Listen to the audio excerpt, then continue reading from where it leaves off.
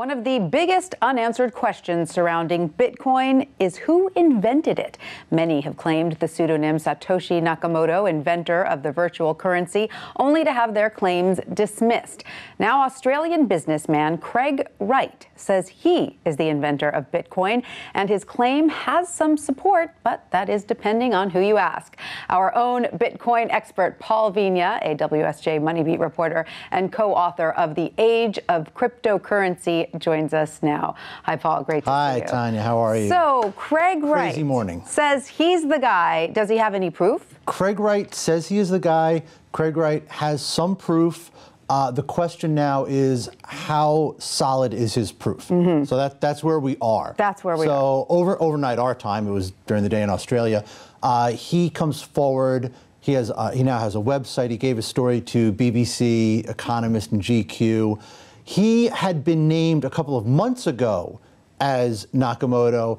Back then, the story was debunked. It kind of went away. Now he is back out saying that he is. Why do you think he would come forward now? What's in it for him if indeed he is? Well, that's a big question, and that's an unanswered question. Why come forward now? Satoshi Nakamoto has been a person who was extremely private, who hid his identity to a point where nobody, everyone in the world was looking for this guy. Nobody could find him. So why would you go from being that kind of a hyper-private person to now being a very, very public person? I mean, it's one thing to, get outed. He's not being outed. He is coming out himself and saying, I'm Nakamoto.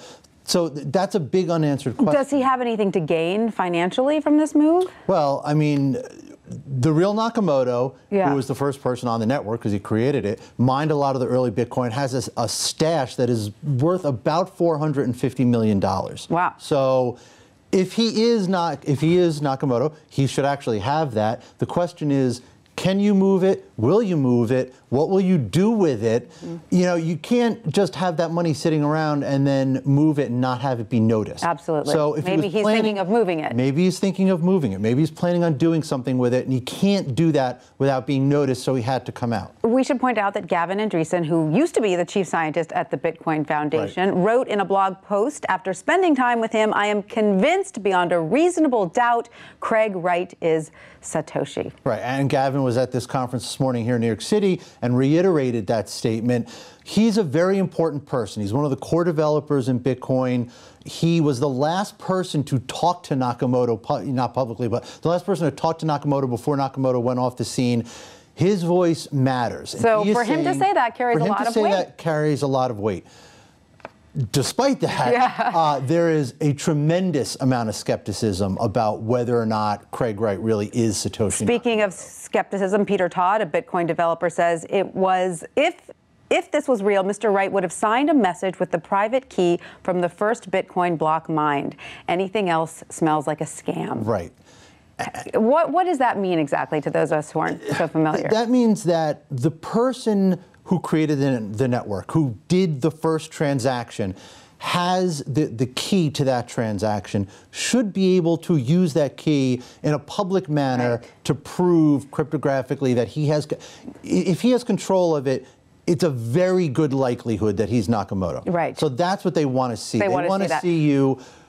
They want to see you do something with that transaction. So where does this go from here? Is it true that he faces some kind of inquiry from Australian tax?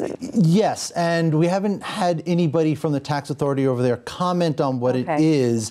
He is saying that it is not, he's not under any kind of real investigation. It is just a question of how Bitcoin gets taxed in Australia. I see. They did raid his house, though, in December, so there's something you have to wonder what's going on there. Right. So that's a question. What do the tax authorities want with him? Why are they interested in him? That's a question. Where it goes from here, though, is to convince the community, certainly, he is going to have to give more proof. He is going to have to give some proof. The problem is that everything he has done publicly so far, in some way, could be forged, could be replicated, could be backdated. He hasn't shown anything publicly that, without a doubt, could not come from anybody but the actual creator of Bitcoin. So that key, perhaps. That key. So what he's going to have to do is he's going to have to provide more evidence. He's going to have to give a good reason for why he was so private before and why he is coming out so publicly now. You know, the personality has to match. That's a big deal for who Nakamoto is.